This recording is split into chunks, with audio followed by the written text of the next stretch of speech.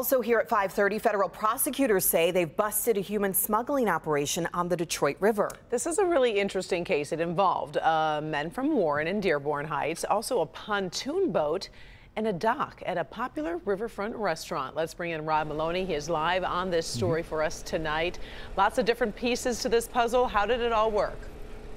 Well, it essentially worked out this way. There was an attempt to get at least one person work at a nail salon up in Oakland County, but they came here. That's what the complaint is saying, by the way. And they're saying that it happened here at the Sinbad's restaurant on the Detroit River because of its very close proximity to Canada. Longtime Detroit night spot Sinbad's is popular for its food, location, and boat dock. It also made it attractive to what the federal government is calling a human smuggling ring operating from the Canadian side of the river. In this terrible weather, you really can't see the dock here.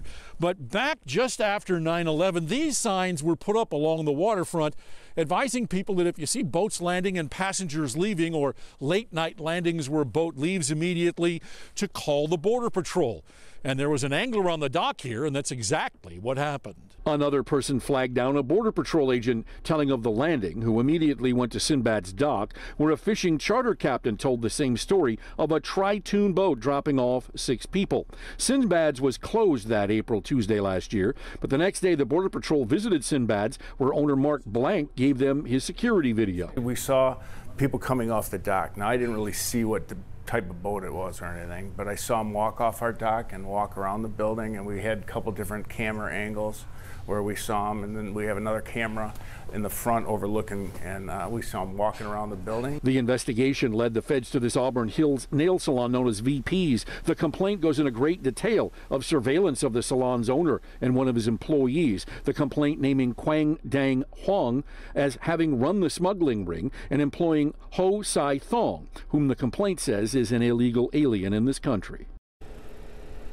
Now, most interesting in the complaint was that both men that we just mentioned had to give up their phones to the feds, and they say that both of them were taking videos and pictures not only of the landing here and the apparent smuggling operation, but also Thong went ahead and took pictures of his paychecks. And so in the end, the charges against the gentleman who was allegedly running this: conspiracy, transportation, harboring, and employment of illegal aliens. Reporting live in Detroit, Rod Maloney. Back to you. All right, we appreciate it, Rod.